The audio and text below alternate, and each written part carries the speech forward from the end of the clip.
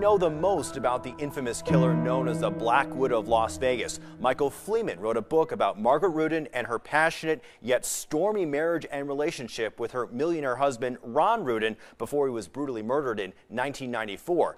This is the most of our interview from him as we traveled to his Los Angeles home in this digital exclusive.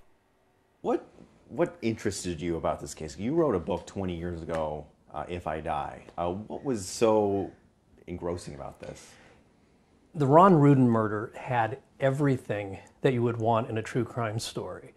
You had two very charismatic, interesting figures at the central part of the story, but you had obsession, you had betrayal, you had money, you had a mystery, you had humor, believe it or not. There was a farcical element to this entire case. You had every single element that makes for a good true crime story. So from a contextual background, Yeah. Las Vegas, we're going to set the scene here, mid-90s. What was the flavor of the city from what you've been able to kind of gather from what was going on in the city? What was the vibe of it? What was kind of going on? Las Vegas in the mid-1990s was settling into the Las Vegas that we know today. Its sort of dangerous mob past was well in the rearview mirror. It had now started to become more of the corporate, family-friendly, mega resort sort of destination place. And it wasn't the dangerous Las Vegas of old, yet still there were vestiges of that. There were still old mobsters around. There were still some of the old maid men from Las Vegas's more tawdry days were still in town, but it was pretty much the corporate adult Disneyland that it is today. There was this very, it seemed like influential, even affluent guy, Ron Rudin. He ran his real estate company there. Had several wives, and then he met this woman by the name of Margaret Rudin. How was she different than maybe his past relationships? Margaret Rudin, his fifth wife, was actually very similar to his previous four. She even looked a lot like some of his previous wives. Ron had a type.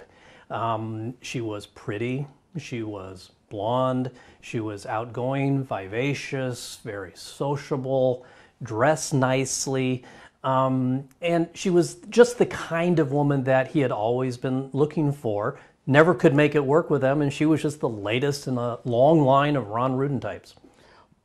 My next question, Mike, is about the relationship. What do we know about the relationship between Ron and Margaret? The relationship between Ron and Margaret was very passionate and very stormy, almost from the very beginning. So they loved each other passionately, but they had these very, very volatile fights.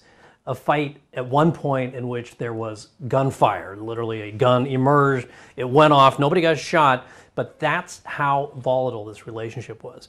There was a lot of obsession, there was a lot of distrust, there was a lot of suspicion, there was a lot of jealousy, but they were also very, very close at the same time. And so things were on again, off again. They were separated for a while. There was divorce proceedings that were on, and then they were off, and then she moved back in, and it was a big kind of back and forth roller coaster, as you described it, and she did also. I guess my next question will go to when we're all set here is going to be... I mean, the gunfire fight is relevant because they got into this huge argument. A gun emerges, it goes off, bullet hits a picture of a seascape or a landscape or something. That gun reemerges at a very, very important point in the case. So their relationship and the volatility of the relationship helped solve the case later on. What was the point in which that there was no turning back? It seemed like there was a point that maybe there was a straw that broke the camel's back. Ron Rudin always had a wandering eye, and he always had an alcohol problem. Well, his wandering eye developed into a full-fledged affair, and Margaret found out about it. But Margaret wanted Ron's money, and she knew from her previous four marriages that if she gets a divorce, she's not going to get very much of that money. So she stayed with him for a while, but it just got worse and worse and worse. And he was literally sleeping with another woman, and she found out about it. So she was just going to hang in there long enough to get some money from him. He was helping her set up an antique store, and then she was going to figure out a way to end the marriage. So now we get to the point where he's now missing. It's now December of 1994. He's been missing, but according to what I've read and people have told me, that she wasn't necessarily overly concerned about his disappearance, while his co-workers, he was very regimented, showed up on time. The concern that they had, as well as the police did, is that Margaret really didn't show a lot of concern or emotion that her husband was missing. No. Ron Rudin was a creature of habit. He always came to work at exactly the same time. He even wore the same stuff every day. He wore all black.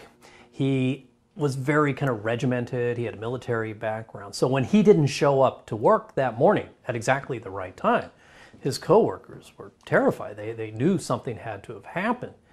But Margaret, on the other hand, didn't seem very concerned. Like, there were warning signs that Ron kind of knew something wasn't right. And in fact, you mentioned it in the book here that, you know, he had his will changed to specifically name her and then not name her. Talk to us about some of the maybe the more alarming red flags that there were that even Ron recognized. Yeah. Ron recognized very early some red flags in this relationship. He had been married 4 times before. He had been around the block 4 times. And he saw things were not working out. Their arguments were huge. A gun goes off during one of their arguments. Then they would make up, and then they would fight again. And he would, you know, commiserate to his friends about this.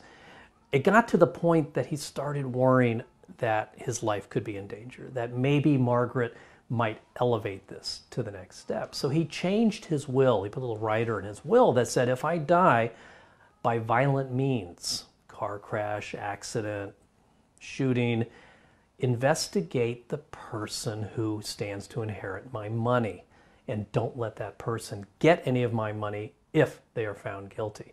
Now, he didn't mention Margaret by name in the If I Die rider, but most people interpreted that to mean Margaret Rudin. And then just weeks before his death, he had made a phone call, I think, to John Ruther, who we interviewed, his best friend, and said something, it was to the effect of, this one worries me, or this one concerns me, kind of thing.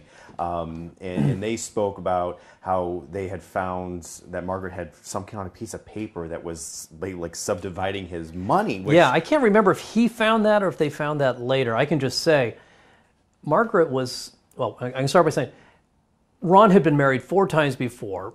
3 ended in divorce, 1 ended in suicide. So he had been around the block. He knew what a troubled marriage, what troubles with a wife was all about. This one, Margaret, particularly worried him. And he told his friends, you know, I'm especially worried about her. And it later turned out that near the end, Margaret was like totaling the assets and how much she stood to get if he died. The police started to have their suspicions. What were the suspicions or the items that were kind of concerning for police, and they questioned Margaret? She kind of came up with some theories, the mob otherwise. Yeah, I mean, he hadn't used his credit cards, he hadn't gone to the bank, you know, he hadn't been arrested, he hadn't ended up in any emergency rooms, he was an older guy, had a heart condition, so that was unusual. I mean, people can disappear, but they usually leave some kind of trail. So the fact that he just disappeared off the face of the earth was unusual. And as they were talking to Margaret, she offered some theories. He was involved in these big multi-million-dollar real estate transactions. He had foreclosed on people. He had often, you know, held the paper and loaned the money. So there could be disgruntled, you know, loan clients. There might be some connection to the mob. Remember, there were still a few mob figures lingering in Las Vegas. And, you know, he dressed in black. He carried a gun everywhere he went. He always carried lots of cash. He had a big black Cadillac. You know, he struck a very kind of dark and sinister image, so that he would have mob connections involved in money or whatever would not be surprising even in the 1990s. And so it's now 1995, and some fishermen from Nellis Air Force Base go out. They are coming back up a trail, and they make this kind of really gruesome discovery. What was that discovery from what they were able to tell police? These fishermen, they were night fishing at Lake Mojave, and so they're trudging across the desert from the parking lot to the lakeshore, and they come across what looks like kind of a barbecue pit, little fire pit. And they just have flashlights. It's the middle of the night, it's quiet, you know, it's very remote out there. And they shine the flashlight down and they see a skull. This wasn't just a barbecue pit. This was a place where human remains were burned. And so obviously they freak out and they drive to get to the next phone. No cell phones in those days. And they call police. And so the guys who were investigating this case, Phil Ramos and Jimmy Vaquero, they get the call, they go out there, and this is the break that they were looking for. Without this would not have come together. Yeah. Until this point, nobody knew what happened to Ron Rudin. And they didn't entirely know if this was Ron's remains or not. They were kind of sifting through the ashes, looking at the bones, but then lying on a rock next to these human remains is a bracelet. And in jewels, it's written R-O-N.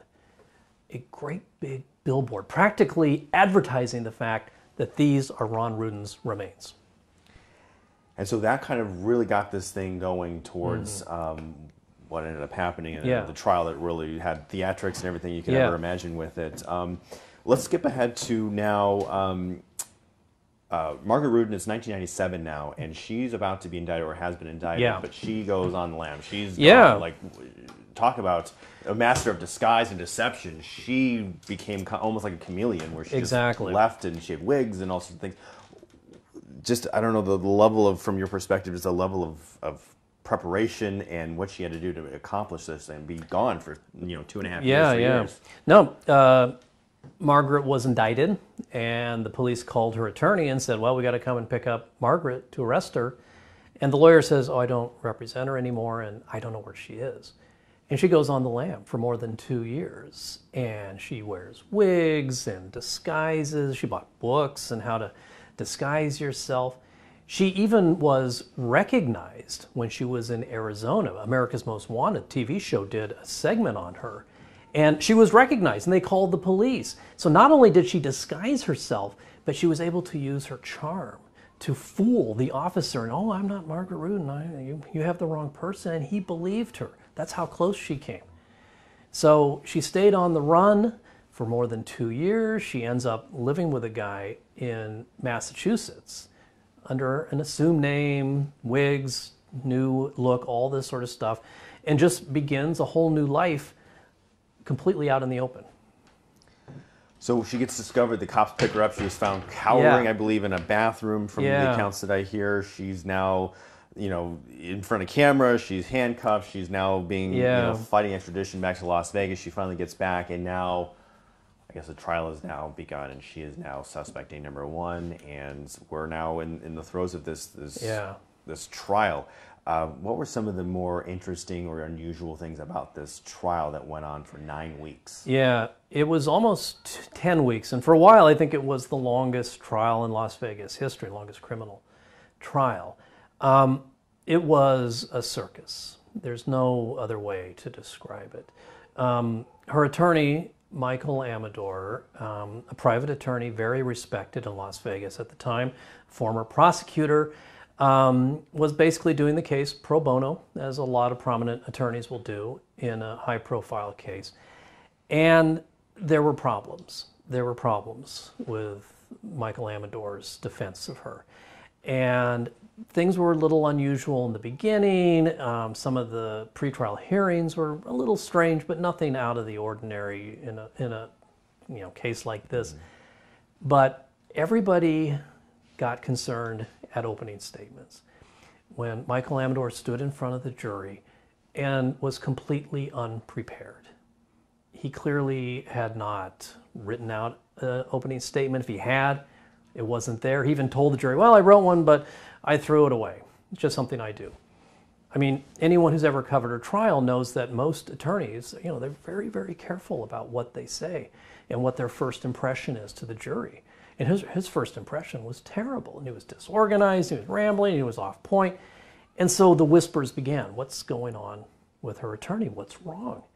And then, as the first couple of witnesses came to the stand, it didn't appear that he was overly prepared. He wasn't bad, he wasn't awful, but he wasn't of the caliber that you would expect to see in a case like this. And then at one point, Judge Bonaventure reprimanded him, and there was talk from Margaret that she wanted to fire him, that she wanted she wanted. There came a point in the trial, and everyone was wondering, what's wrong with Michael Amador? And Margaret speaks up, and she has a very soft voice, speaks with a southern accent. She's from Tennessee, and she said, Your Honor, I would like a mistrial on the grounds of incompetent counsel, ineffective counsel. And there was an entire hearing about whether or not Michael Amador was competent enough to continue and whether there should be a mistrial. Now, the judge, in a very long and well thought out ruling, decided not to grant the mistrial, let it continue. It's very hard to get a mistrial for ineffective counsel. You're not guaranteed perfect representation in America. But you are expected to have effective, competent counsel. And the judge said, maybe it's not the best, but it falls well within the legal guidelines. The joke was always that Michael Amador was so ineffective he could not even effectively argue his own incompetence. He argued for a mistrial on the grounds that he himself was not prepared. And the judge denied it and let the trial go on. The judge did bring in a couple of other attorneys, very high-profile attorneys in Las Vegas who helped Michael Amador out, but they came into the case literally midstream. But they were able to catch up very quickly. I think in the end she got, a pretty good defense and almost a mistrial by hung jury, but it certainly wasn't, the dream team. By the time they got to the defense portion of the case, nerves were frazzled, okay? Already had gone through this mistrial motion. Amador just was driving the judge nuts. It was not smooth sailing. The whole thing is on court TV, so the world can see this very, very poorly operated trial. Did not reflect well on the judge, the attorneys, the city of Las Vegas. So everyone's nerves were really on edge by the time they got to the defense case. And then the defense stages this reenactment of the murder. They bring in a movie set of Ron Rudin's bedroom, and one of the attorneys is lying down in bed, and the other one goes bang, bang, bang with a fake gun, trying to prove that the blood splatter would not be the way they found it if he was really killed in his bed. And the judge, there's of course an objection from the prosecution because defense attorneys are not allowed to testify. Somebody else has to say. They can't put on a show like this. It's not a school play. And then Bonaventure just erupted. And I think, underneath it all, Bonaventure and Pitaro were longtime friends and almost like frenemies, And I think it was the fact that Bonaventure had so much respect for Tom Pitaro and Tom Pitaro had so much respect for Bonaventure that they pulled this, antic that the judge felt doubly betrayed. And what are you doing? You can't do this in my courtroom. The trial already is farcical enough, and then you bring in this, high school play. It was a real bizarre moment in the trial. So we'll skip to the end here. The verdict is being read. The jury had done their deliberations. Mm-hmm. They had come back. We now know, hindsight, that there was some discord between the jurors and just one jury. Yeah, but she eventually, it sounds like, changed her tune and came around. Yeah. So now the jury is delivering its verdict, and Margaret is now standing. Some people were surprised. Most people maybe not about Margaret's reaction to the verdict. Well, Margaret just showed this steely resolve. There wasn't much of a reaction at all, and that surprised people. She's going away, 20 years to life. She's an older woman, I think well into her 50s. This could be a death sentence for her, yet she shows no emotion. And that struck people as very strange. So she was sentenced to life with the possibility of parole after 20 years. Mm-hmm. At the time, I've talked to several people, that seems so far in the future, so distant. No one thought that this day would even come, and now here we are. Yeah. It's coming, kind of thing. From your kind of perspective, what do you think about that? No, when I wrote the book almost 20 years ago, nobody could imagine that we'd be sitting here today talking about the parole of Margaret Rudin. It just seemed like something that would never happen, especially in a murder case. A woman, late middle age, given 20 years to life. Many thought that was tantamount to a death sentence, that she would die in prison.